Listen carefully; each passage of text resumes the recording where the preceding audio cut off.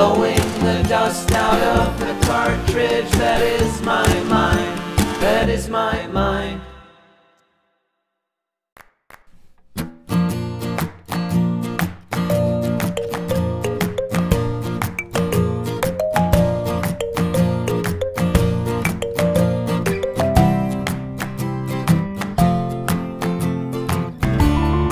When I was just a little GameJew, I knew the Konami code by heart, and I never played Life Force without it.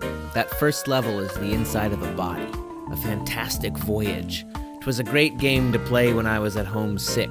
I could imagine myself inside my own body, killing off the virus that was attacking me. I'm a Life Force protector. I destroy all evil diseases that stand in my way. Each power-up is a divine tool sent from heaven to aid me in my quest.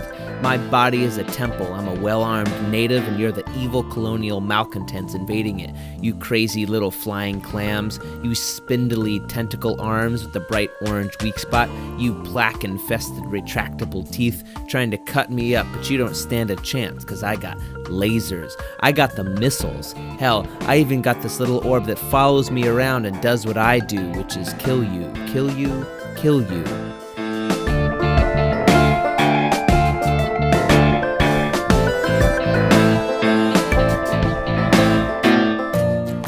When you get to the brain, it's not your brain, I mean my brain that I'm fighting. No, it's the invading brain with its big black menacing eye, its only weak spot.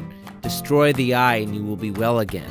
Destroy the eye and the disease will be vanquished, and you'll be free to go outside and play and be a kid again. Pretending that rock is an enemy, this stick is a laser, and you are a freedom fighter in the deep pulsing red of a major artery.